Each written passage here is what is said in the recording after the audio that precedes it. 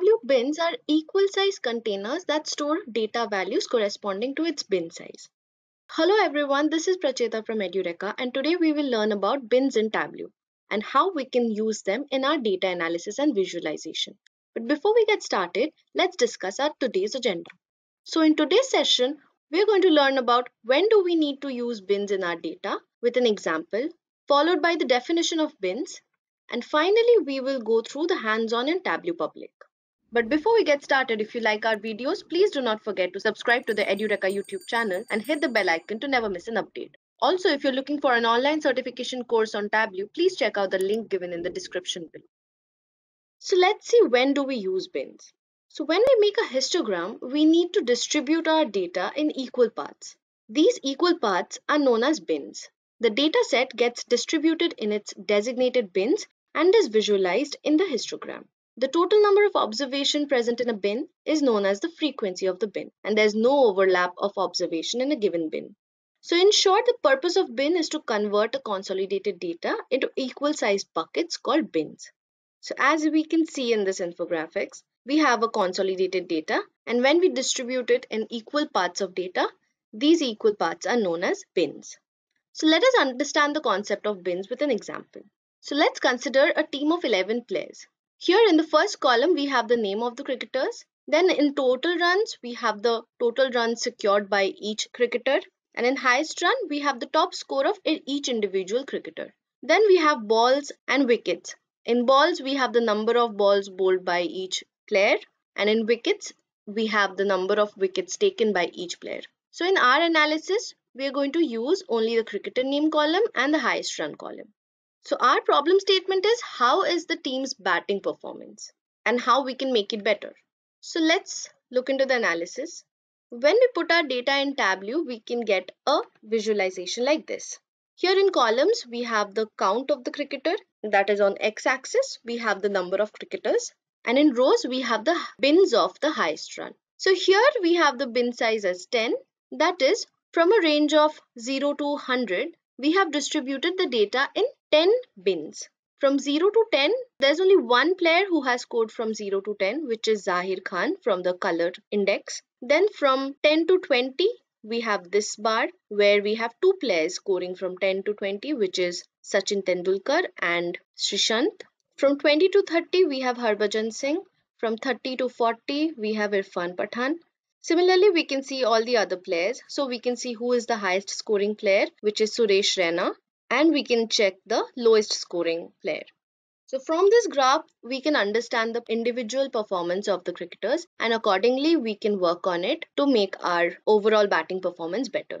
So this was an easy example to make you aware of the concept of bins. Now let's look into a bigger problem and learn how to get this done in Tableau. But before that, let's look into the definition of bins. So as we have already discussed the concept, it will be easy for you to understand the meaning of Tableau bins. So Tableau bins are basically equal-sized containers which store the data values from a consolidated data set.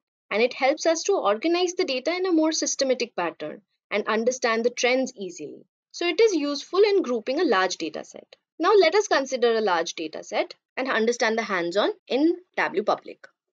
So here we have a data set of a credit card company which wants to expand their business by looking into the customers. So here we have the customer details as well as the activity details of each customer, like the gender and age and education level and marital status of the customers, and even the number of products they have bought, or the credit card limit of each individual customer, or the number of dependent accounts that they have, etc. So we will have a age-wise analysis and focus on which age group is performing in which way, and accordingly take a step to expand the business according to the target audience. So for the target audience, we need to look into the age of the customers. So for that, we are making a bin on the customer age. So we'll right click on customer age, then we go to create. From create, we'll select the bins option. So here we have a suggested bin size by Tableau itself, but you can choose your own bin size from 0 to any number. So here we will go for 5. We'll keep the bin size as 5. So now we'll drag the customer age bin to columns and we'll look into the number of clients that we have. So this is client num, that is the number of clients, and we'll take a count of it. So we right click on client num and we go to measure, we change from sum to count. So this gives us the number of customers that we have from a age range. So from 0 to 25, we have 195 customers. From 25 to 30, we have 540 customers. And similarly, we can see the individual numbers. But from this histogram, we can check which age group has the highest number of customers, which is 45. That is 40 to 45. So this visualization, we can label it as well. So if we want each bar to have a label, we'll take the client num to label. And since we are working on the count of client num, we'll change the measure to count. So here you can see the numbers, like when we are going to one bar, the number which shows is showing on the top. Similarly, if you want to add color to the bars, then you can add colors. If you want to change the size of the bars, you can change the size of the bars from here.